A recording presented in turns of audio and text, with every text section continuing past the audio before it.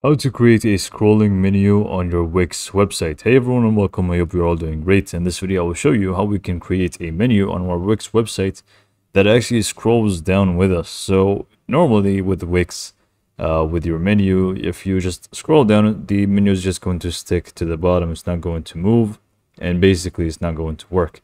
But we want it to scroll down with us, and I will show you step by step how to do so. So first, you'll need to just go to your website, click on edit site, and we want to open up the site editor. Now it is an actual option from Wix itself, so we don't really need a third-party application or anything. We can just go ahead and use it from Wix itself. And once this actually loads in, I'm going to show you exactly how it works. So by default, like I said, when you have this menu and you want to just scroll down, it's just going to stick to the top and it's not going to scroll down with you. But we want to create that sort of sticking part where it's just going to stick on the top. And if we just scroll down, it's just going to also move down with us. So how do you actually achieve this? First, you want to just go ahead to the menu itself, and you don't really want to click on the menu and just click on settings. That's not going to work. It's not going to give you the options needed. You want it instead to hover over the header.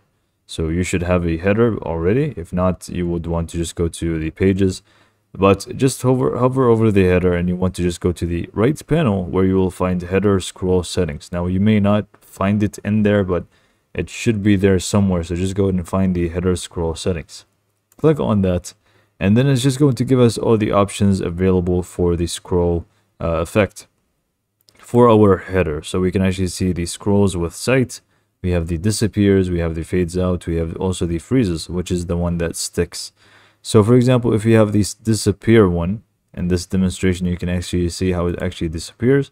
And if we select that one and click on save, you will need to actually click on save and preview the site in order for it to work. Otherwise, you won't even see it right away. So you can actually see here, it does disappear after a little while. So it's going to stick here for a little while, and then it's just going to go. If we just go back and try another one, we have the one that sticks, which is what most people here want. So you can just click on the freezes one, exit out of here, again save and preview. And then we can actually see it's actually going to be frozen there for us, and it's just going to scroll down along the way. Now, this is another option that you could choose, but then there's also one last option, which I believe is some sort of more like the disappear one. It's almost the same. I think if we just go back here, settings, and then fades out. Yeah, it's just going to fade out, so we can just go ahead and see how it looks like real quick just before we end it, because we're pretty much done here. It's going to, I believe, stick in for a while until it actually just fades out. So you have all of these options to choose from. So hopefully you can find one that actually works well with your website.